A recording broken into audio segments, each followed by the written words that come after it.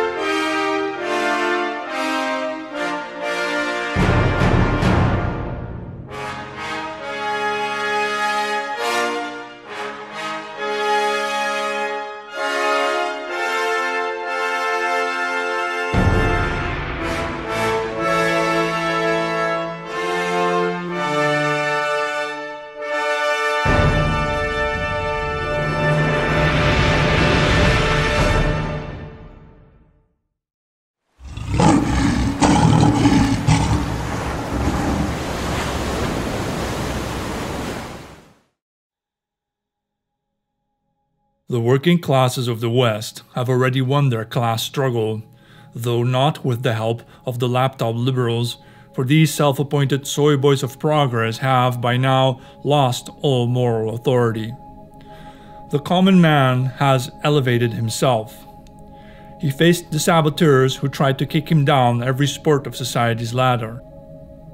We have arrived in the age of high-tech despots who may freeze our bank accounts for dissenting or resisting.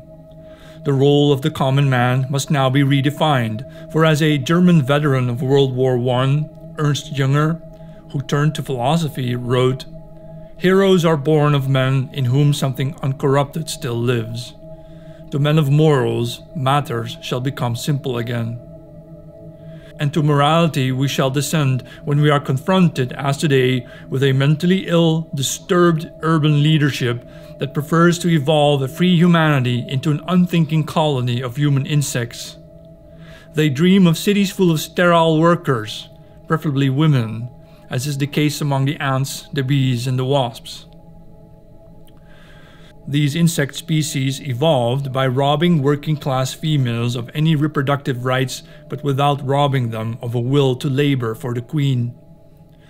Among our kind, the movement that wants to see more women in men's professions has nothing to do with equality, but with making men obsolete.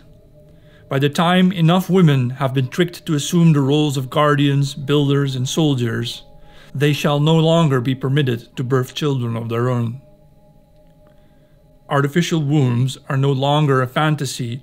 Mainstream advertising has been priming society for years to normalize machines that incubate children.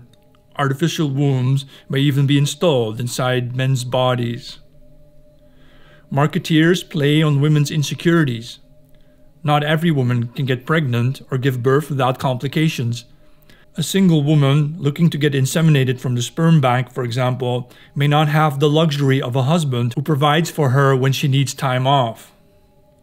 So wouldn't it be fairer to give all women equal access to a birthing facility and then to ban natural birth altogether? Machines will grow the fetus so mothers, quote unquote, can do office work.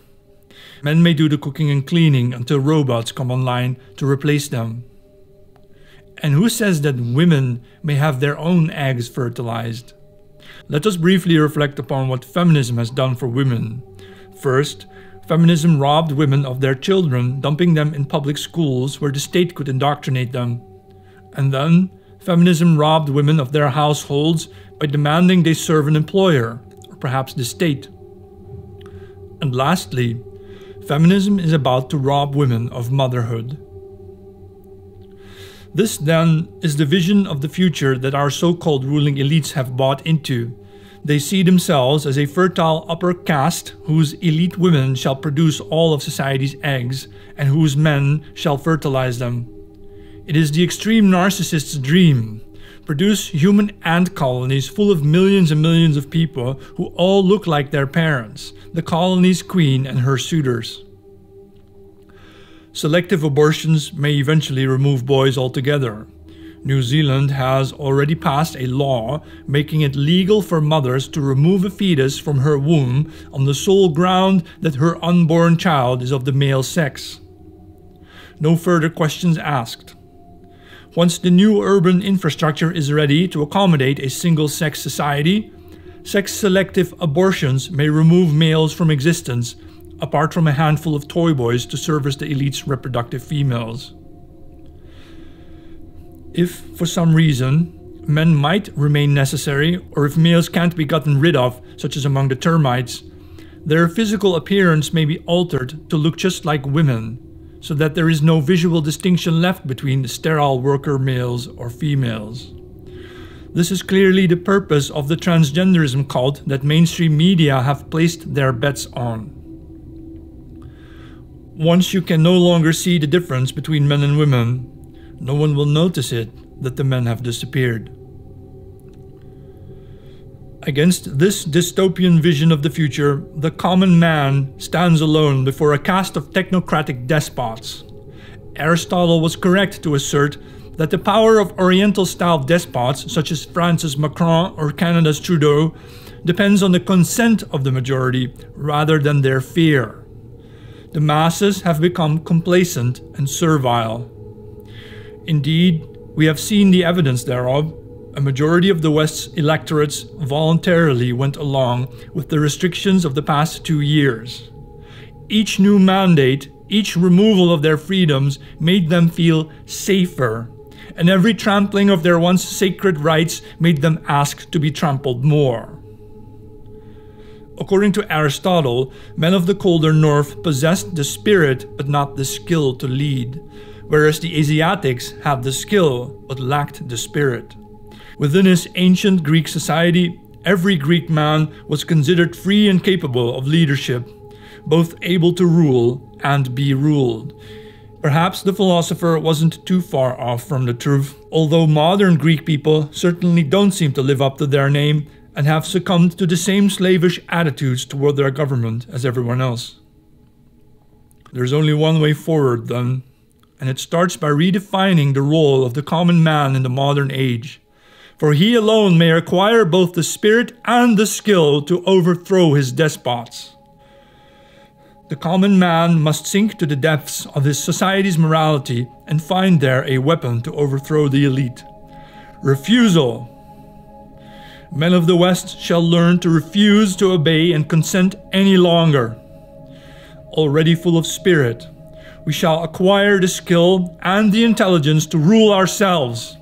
And we shall find these abilities already lying dormant in our own hearts.